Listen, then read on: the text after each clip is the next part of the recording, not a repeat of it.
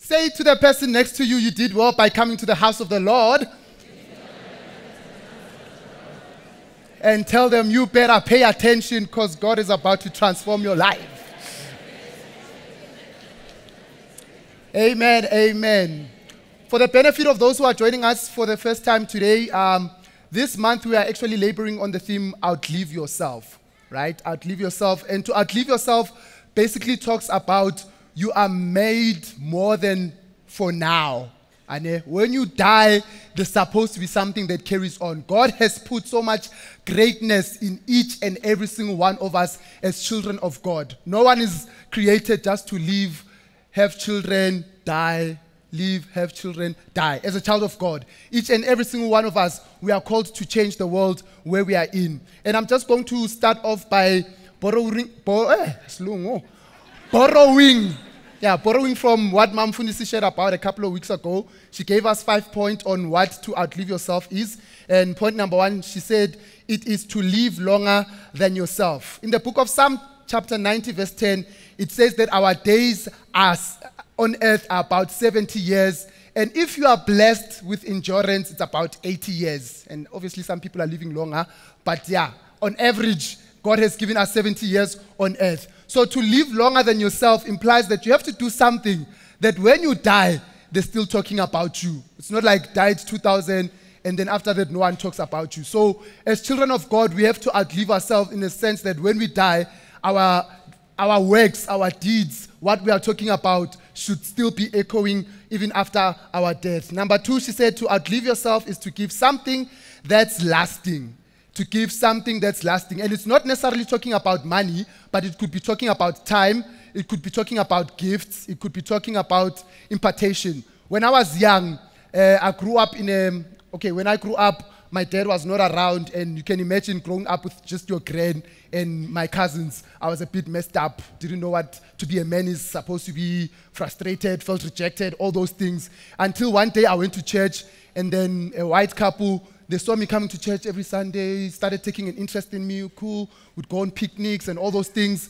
And then when I was going to standard 6, which is grade 8, then they decided to adopt me. So during the week, I'd go spend the Monday to Friday with them, and then weekends I'd go to my parents, right? So in those 5 years, I started learning about, actually, this is what fatherhood is supposed to be like. This is what love is supposed to be like. This is what a family is supposed to be like. This is what giving is supposed to be like. Not because they were telling me, but I was seeing it, you see. So to outlive yourself, they gave something that was of eternal value, and it's not about money, okay? We need to also give out things that are going to impact the next generation. Even if it's mentoring a child 1 hour a week, you'll be surprised what that's going to do. Amen.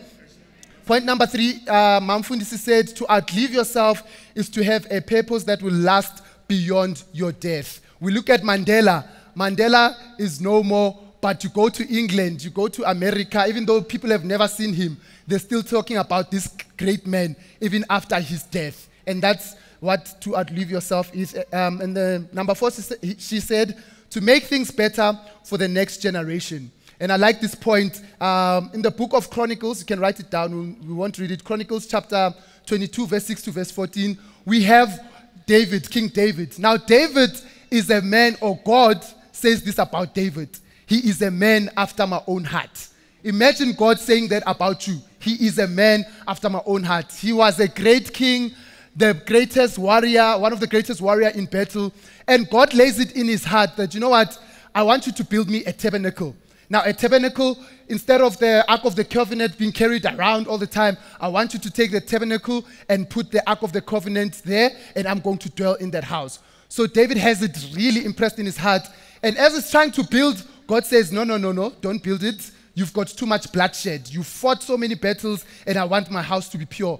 Actually, your son is going to do it. So it could have been easy for David to be like, okay, God, it's fine, I'll just leave it. My son is going to do it. But David realized that, you know what, if I'm going to make an impact in the next generation, I need to set up the next generation. So he started collecting money, he started collecting wood, he started collecting gold, and he got 150,000 people. He employed 150,000 people who were going to help his child. His child was Solomon. So Solomon was younger than 20, and when he started building the house of the Lord, he had all the things that he needed to build. Why? Because his family or his dad had already prepared all things. He just needed to monitor all things. So what are we doing as this generation? How are we setting up the next generation to succeed? Because as a young man, I got a car, my first car, 31. That's when I had my first car.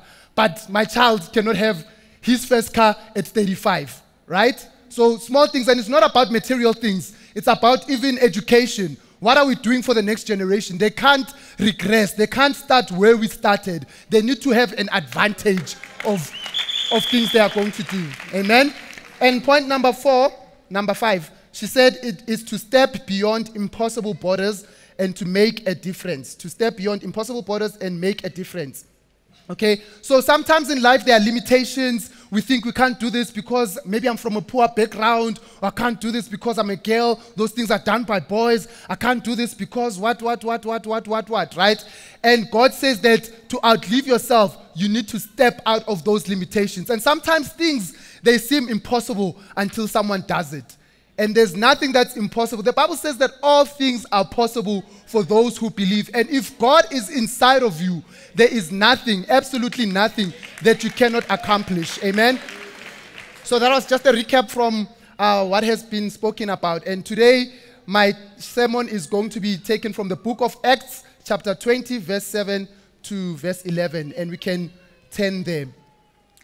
Amen. As we turn there, I'm just reminded of this church. You know those churches where the pastor sings, Murena Beluena, and then they reply singing, Amen. And then it was like, Aribuleng Bukaya, Acts chapter 20, verse 7 to verse 11. Amen. But now this man realizes, hey, shucks, this is the wrong verse. So he comes back, Hi, Asiona. You can rest assured, Ena Kiona, amen. Kiona, Acts chapter 20, verse 7 to 11. Okay, and it reads as follows. On the first day of the week, we came together to break bread. Paul spoke to the people, and because he intended to leave the next day, kept on talking until midnight. There were many lamps in the upstairs room where they were meeting. Seated in a window was a young man named Eutychus, who was sinking into deep sleep as Paul talked on and on. When he was sound asleep, he fell to the ground from the third story and was picked up dead. Paul went down, threw himself on the young man and put his arms around him. Don't be alarmed, he said, he's alive. Then he went upstairs again and broke the bread and ate. After talking until daylight, he left. Amen. Okay, so this is the story of Eutychus, a young man called Eutychus. The title of my sermon, as you can see, is called Get Off the Window. Everybody tell your neighbor, get off the window. Get off the window. Amen. So a quick history. Paul is one of those people who's like the pioneers of Christianity. He wrote the three-fourths of the New Testament. He wrote to the Corinthians, Galatians, the book of Revelations was written by Paul. So he goes to this place called, I forgot, sorry, never mind. He goes to this certain place, and then when he goes to this place, everyone is excited to see him. They gather in the hall, it's full, it's packed. They're like, yo, the Apostle Paul is coming. It's gonna be lit, it's gonna be dope. They are there, and it's full, right? It's there. But there's this young man called Eutychus or Eutychus, depending which school you come from. So this young man, the Bible doesn't say the place was so packed that there was no seats. Yeah, but he decided to sit on a window, right? No, usually if you are the Bible, again we just read, it said they are 3 stories up. Usually if you are up, and back then they didn't have bagla like we have there, it was just like an open surface. In your right mind, no one is going to sit on a window. Amen? But this young man, he decided, I am going to sit on the window. The Bible says there were many lamps in that place. The Bible says also we are the light of the earth. So when the light, everyone is coming with a light, So when the light gathers here, there's a great revival. There's praise. Maybe you come, you are depressed, but because there's many lights here, you live out there, oh yeah, no, I can do it, Maybe your heart was broken or you're going through stuff. Because you come to the house of the Lord, you live being refreshed, right? So this man, his name is Etichus, and it means fortunate. And he's fortunate in a sense that he comes to the house of the Lord, but he's unfortunate because he decides to sit on a window. My first point, guys, as he comes to the house of the Lord, it is important to come to the house of the Lord and not just come to the house of the Lord, but to serve in the house of the Lord. You are not called to just come to the house of the Lord, sit, warm the chair, leave, and go. Because if you are coming to the house of the Lord, two things, and not serving. One, it's either you are denying us of the gift that God has placed inside of you. We are enjoying this wonderful conference because there's lighting guys, sound guys, there's the band, there's people who gave. Everyone is doing a part. And if you just come and you don't do your part, you are denying us of another greater dimension. But number two, if you're coming to the house of the Lord and you're not serving, you are the first person who's going to find faults in everything, right? I'll be standing here, you'll be like, Ish, he's facing back. I'm just seeing his back. Why did they put the stage like this? Ish, Mfundisi didn't see me today and I greeted him. What? You'll be the first person to complain. Again, Vision 2025. How many times must we give? What's happening in this church? Why? Because you are not serving and you don't understand the value of the house, right? And sometimes you actually don't have to do things I gave an example. If you don't like cleaning toilets, instead of just saying, I don't like cleaning toilets, how about you go deep into your pocket, outlive yourself, pay someone to go and clean the toilets. We all have something we can contribute to the house of the Lord. Amen. And the Bible says that David says, I was glad when they said, let us come to the house of the Lord. He says, I will dwell in the house of the Lord forever. He also says in Psalm 84 verse 10, better is one day in your court, better is one day in your house than 1,000 elsewhere. I'd rather be a doorkeeper in the house of the Lord than dwell with sinners in their tents. And the Bible says in Hebrews 10 verse 25, let us not give up meeting with one another as some of you are doing, but let us encourage one another. Amen. It is good to be in the house of the Lord, young people. Let me tell you, one of the things that has helped me to stay grounded is coming to the house of the Lord, serving in the house of the Lord. Because sometimes, if you're not serving, you'll wake up and you don't feel like going to church. Maybe that's me. Maybe you guys are too holy for that. But yeah, don't feel like waking up like, it's Sunday, I'm so tired, youth fest, I've been here. But because I know I'm serving, because I know there's people who need me, I go and serve. And usually those times you don't feel like coming to church, those are the days that God has a blessing for you. And you miss out a blessing because you're not coming to the house of the Lord, right? So this young man is seated on the window, right? And if we look at a window is not outside, neither is it inside. It's not inside, neither is it outside. A window is in the middle. So what is this saying? This young man, he's here at the church. He's inside, church. He's just sitting there by the window. Hallelujah. They're playing, yes, oh, Jesus, Jesus. Oh, praise the Lord. Hallelujah, hallelujah. In the world.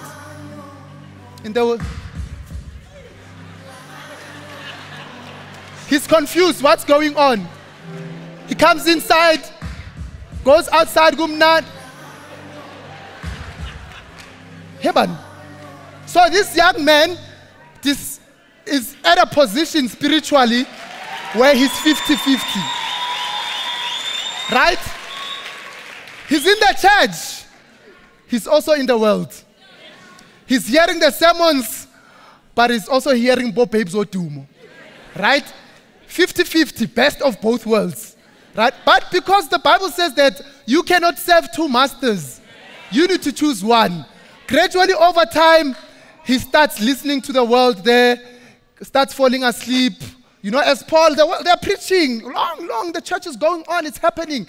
But because he's on the window, he's also listening outside. Hey, come experience this, come experience this. Eventually, he's sleeping, falling. And notice, when he fell to the ground, it wasn't an instant thing. It was a gradual thing. He started falling asleep, like maybe, hey, wake up. Hey. Next time, it's just like 1, 2, hey. 1, 2, 3, 4, 5, hey. Until one day, until eventually he fell. And yeah, he fell into the world. What is this saying to us? Where are you spiritually? Amen. Because this is a Christian. Where are you spiritually? We have people who are at the world, at church, but at the same time also at the world. Yes, you come here on Sunday when we lift up holy hands. You are the first to lift up. You're the first to run to the altar call. You're the first to cry. Hallelujah. Thank you, Jesus, Baba. He's here. He's here. First to cry. But the question is not what do you do on a Sunday. On a Monday, who are you? What we see you here on a Sunday, is it what's reflected? When people talk about you at work, do they say, yo, I know Ashley's a Christian? Or do they say, hey, Ashley's a Christian? Ashley? He goes to church? Hi, what's your Lina Kakena Lhodimong? Ashley, you can kereke. Hi, Lina. Huh? What do people say about you during the week? What are your works during the week? What are you doing to show that you're a child of God? You need to choose. You can't be in church and be in the world, right? Amen? The Bible says that God hates people who are lukewarm. If you read the book of Revelation, chapter 3, verse 14, God himself says, he gives a revelation to Paul. He says, I wish, we can read it. To the angel of the church in Laodicea, right? These are the words of the Amen, the faithful and true witness, the ruler of God's creation. I know your deeds, that you are neither cold nor hot. I wish you were either one or the other. So because you are lukewarm, neither hot nor cold, I'm about to spit you out of my mouth. This is what God is saying. And guys, when God says, I'm about to spit you out, you don't spit out something that's nice. Like, oh, grape ties are imnandi. Hey, grass taste. Apple tree taste is nice. Spit out. Right? You spit out something that is disgusting because you don't want it in your mouth. So God is giving that analogy. If you are a lukewarm person, he is going to spit you out. And you know, we might be fine coming to church and we think we're still fine, but the Bible says also in Matthew chapter 7, verse 21 to 23, on that day, which day? Judgment day, many, not few, many Christians will go to God and God will be like, okay, one right, heaven, left, hell, right? And all of a sudden, the Christians left. And you'll be shocked who's going that side, right? Because at church, yeah, everyone looks holy. Everyone is lifting holy hands. But God sees your heart. You cannot fool God, right? And then the people on the left going to hell will be like, but God, did we not cast out demons in your name? Did we not raise the dead in your name? Did we not heal the sick in your name? And God is going to be like, depart from me, you wicked servant. And this is a person who's lukewarm. Depart from me, you wicked servant, for I didn't know you. In other words, you didn't have a relationship with God. You were just there. Both left, right, you are there, right? God hates lukewarm. And David says to the children of Israel, when he's about to depart, he says that, guys, choose for yourself who you want to serve. If Baal is God, then serve Baal. If God is God, then serve God, right? Don't mix God with the ancestors. Don't mix God with money. Choose for yourself who you want to serve. It's a choice that you make. No one forces you to choose. It's a choice that you make. Choose for yourself. And he says, but as for me and my house, as for me and my family, we will serve the Lord. Amen? Amen? Amen. Okay, so God hates lukewarm. And you know what?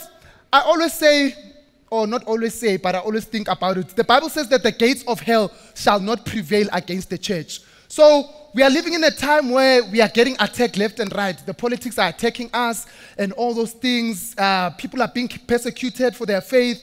And God says that nothing ever is going to prevail from the church. The church will always be victorious. The church will always be conquerors. But I believe there's one thing that can destroy the church, and it's us as Christians. Because we are lukewarm, right? We are lukewarm. When we are lukewarm, we can destroy the church. I remember at school, when I grew up in high school, there was this other guy who's also a Christian. he was sold out. We came, hey, you Christian? Cool. Jesus. Oh, Jesus. Talk. And then he met this other guy called Ashley. Not this Ashley, the other Ashley. Okay? So we met Ashley, and Ashley was very clear about his stand. He was not a Christian. He was just living his life, and I appreciated that about him because he was honest. Right? But slowly, Ashley started luring this boy who's a Christian guy in grade 8. How all of a sudden he just drinks ciders. Like, hey, man, okay, it's just cider. Hey, Ashley, the Bible says don't get drunk. It doesn't say don't drink. Right? You see, small convictions, little by little, you're falling asleep, right? And before you know it, by the time he was in grade 10 or matric, grade 12, in relationships, left and right, sexual immorality, and I'm not judging, I'm just using it as an example, right? Sexual immorality, when they were going clubbing, he's also there. And now his friends, they come to me one day and they're like, hey, Ashley, come, let's go clubbing. I'm like, no, I can't do that. I'm a child of God. I don't believe in that. Don't be like that, man. Look at this guy. He's also a Christian and he does the thing that you are doing. You know? So what's happening now? That Christian is sitting on the window. And the thing is, if you are sitting on the window, the people outside are supposed, in fact, through the window, you're supposed to see like what's happening, right? And if the window is clear, they're supposed to hear, hey man, there's a noise that's happening there. There's a nice noise. Hey, these people sound like something is, But because he's sitting on a window, he's lukewarm. He's blocking the people from seeing inside. This other Christian friend of mine, right? He's blocking the people from receiving salvation, seeing the colors of God. That's one. Number two, another guy also came to me. He's like, you know what? I don't want this God of, actually, I'm not going to be a Christian. Like, look at your friend. He's a Christian. He goes to church. Marupuza nat. You know what? I'm actually better than him because I chill at home and I just pray to God, and God, God is a loving God. He forgives. Those things. So he's blocking people from, when we are lukewarm, we're blocking people from receiving salvation. And the Bible is very clear.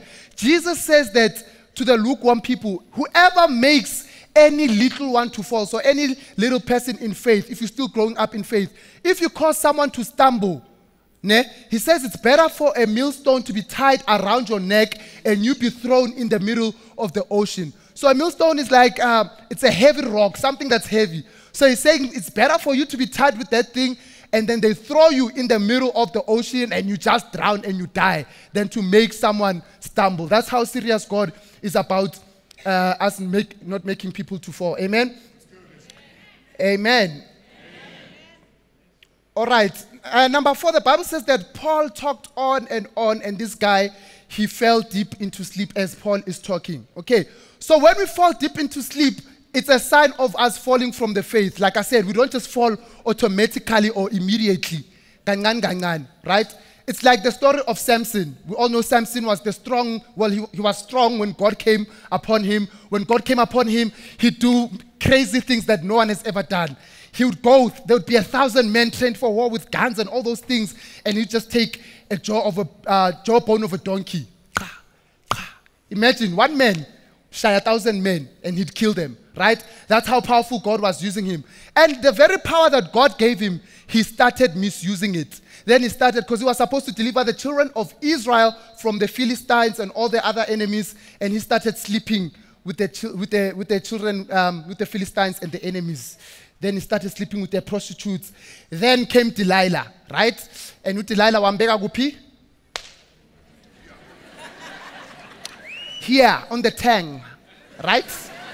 Wambega on the tang. Mara Samson, what is your strength, eh? Why are you so strong? Man, Delilah. You know, if you tie me with 7 cords, no. Yeah, then they'll overpower me, Delilah. Oh, okay, Samson. Okay? And then when he was sleeping, tested him. And then, hey, Samson, the Philistines are coming. Where are they? Okay, he's still good, still good. Delilah is frustrated. Mara Samson, what's your mara wena? Mara wena. What is the secret of you're so strong, man. You're so strong. What is the secret of your strength? No, if you tie me with 7 brand new ropes, I'm telling you, I become weak as a baby. I hope I'll tell Samson. No, agilali. Cool. Falls asleep, same thing. Same sin, same sin. The Philistines are coming. Whoop. Right? He becomes free. Eventually, because he's flirting with sin. Right? You cannot flirt with sin and think it's just going to, you'll flirt forever. There comes a point in time where it's always going to give some. The Bible, whatever you feed, that thing grows. If you feed your ignorance, you are going to be more ignorant. If you feed your spirit man, you are going to be stronger spiritually, right? If you feed the desires of your flesh, the wrong desires of your flesh, you are going to yield from that. Eventually, guess what? They get him, right? Let me get two young girls. Second service is backfired. I asked for, yes, let me get these two. I asked for guys and they just couldn't get it. Vunene. I'm sure. As we just model up, here's hallelujah. Is a ramp. Just want to show you something. As they are wearing their uniform in celebration of June 16. This is what happens with sin. Just hold here. Let's stand in front so they can see in the camera. So when you are flirting with sin, this represents bondage, right? Bondage is something that's very, dirty. It weighs you down. It doesn't make you free. And you come to church, you're still fine.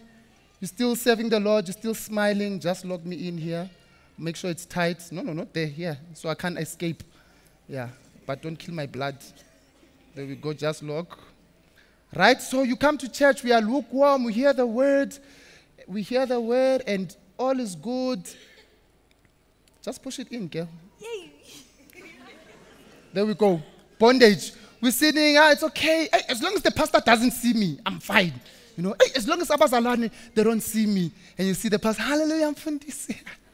Good, we're good. But you know, behind closed doors at work, you're not living the right life. The devil gets you. He's binding you. But you don't feel it immediately. Remember, he's progressive. If there's one thing I love about the devil, the one thing that we can learn from him, he's very patient. Very patient.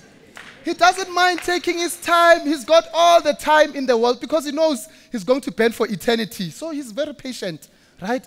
Hallelujah. You come to church. Hallelujah. Right? You start doing other things as well. You're not living the right life. But you come to church. You even tithe and all those things. Just make sure it's tight. I can't get out. You're just living your life. Best of both worlds. When they say amen, you say amen. Okay, thank you. You may sit down. Thank you. Hallelujah. Give them a round of applause, please. When they say amen, you say amen. Until one day, the devil's got you so tied up. So tied up, you can't come out. And then you come to church. Let's lift up holy hands and pray. And the devil's like, sorry? You are lifting up what? Your hands. You say you love Jesus. Maybe you love Sipho. Because you were busy with Sipho yesterday. Not Jesus.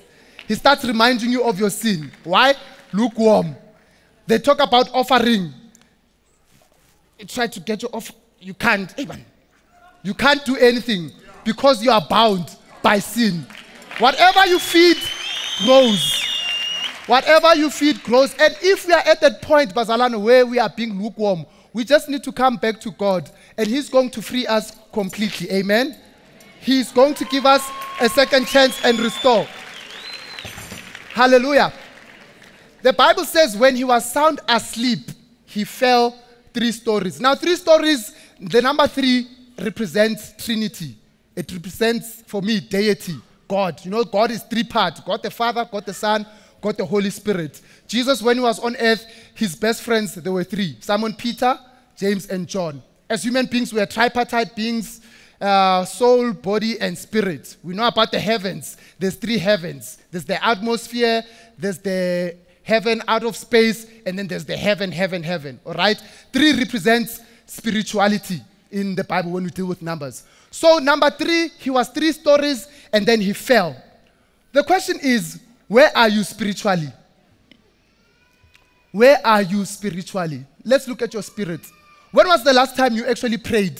And not praying, God bless my family, or not praying for the food we are about to receive. May the Lord make us truly thankful.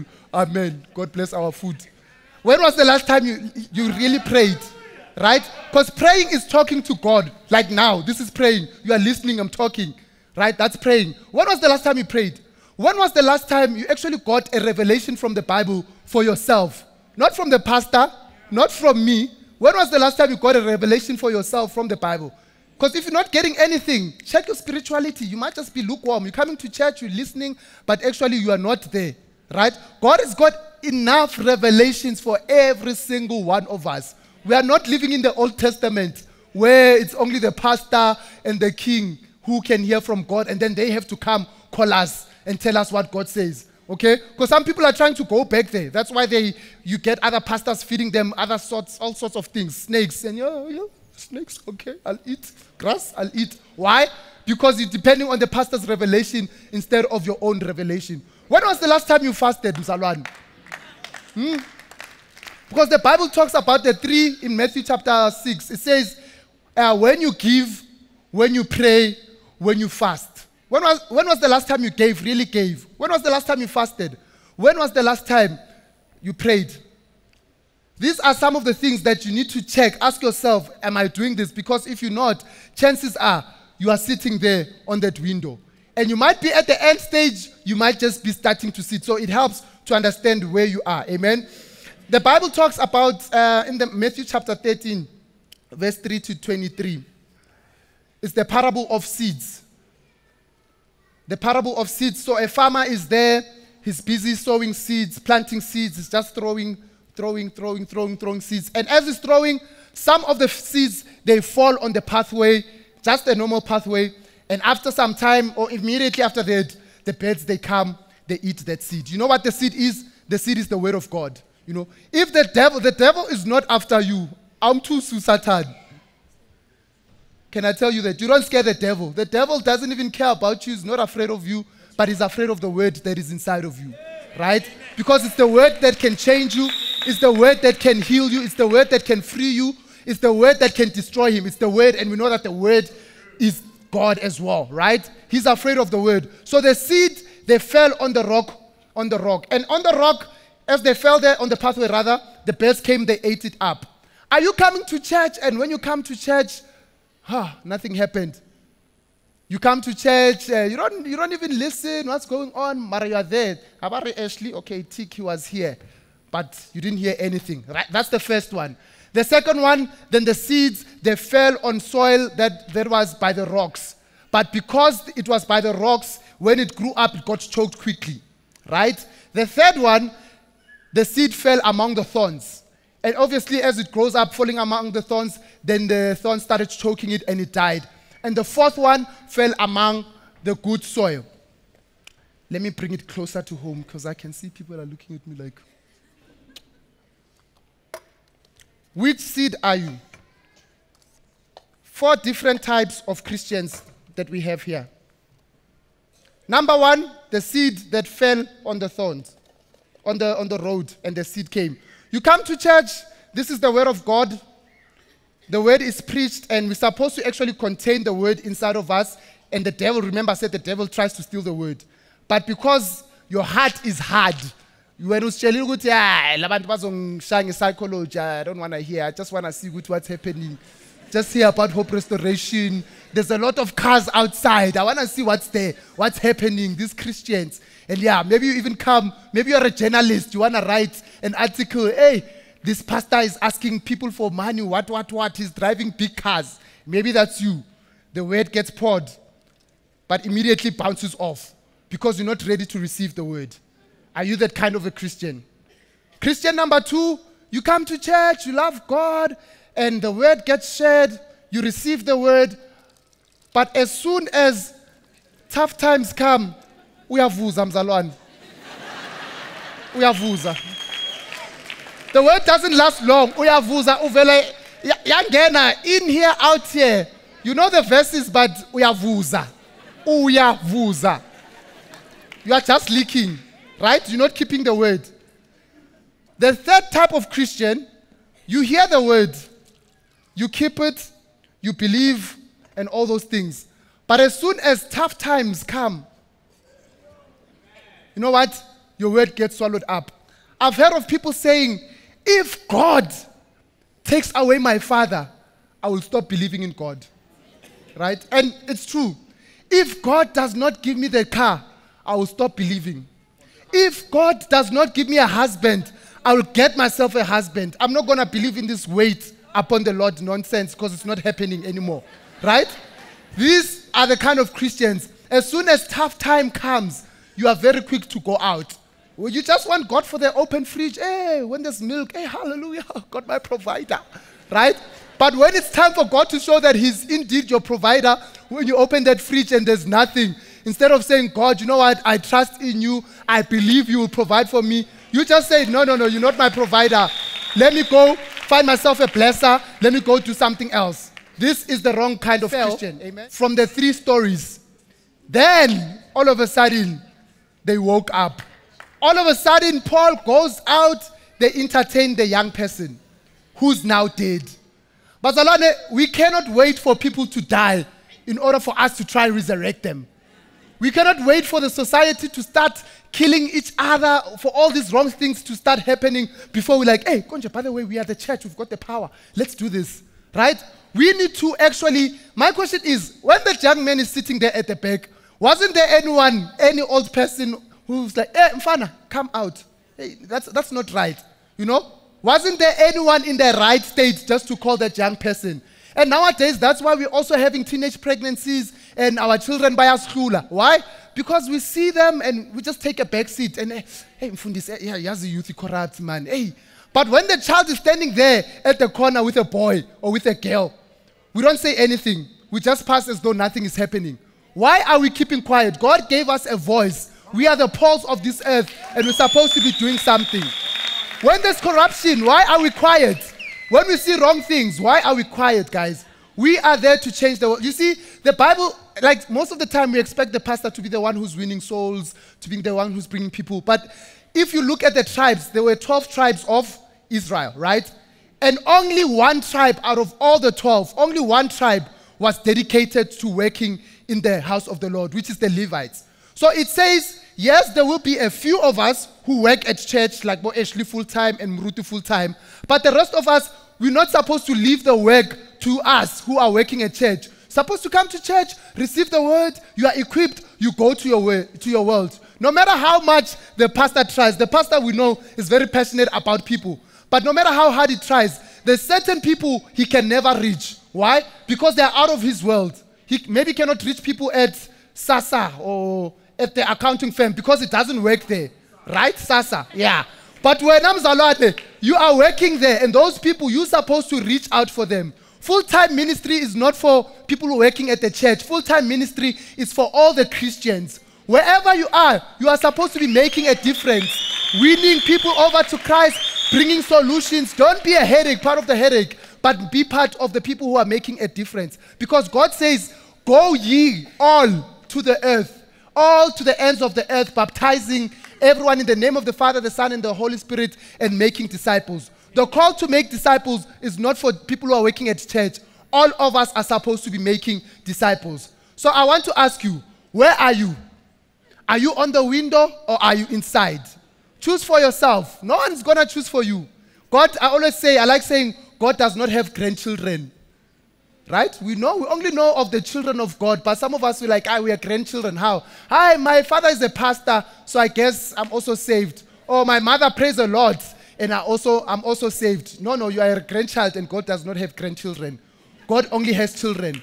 So, Bazalwane, in closing, let us get off the window, because the world is waiting for us. Let us choose God, guys, and let us be passionate. Young people, choose God. Go out there full force. None of this left, right, both feet in the world. Amen.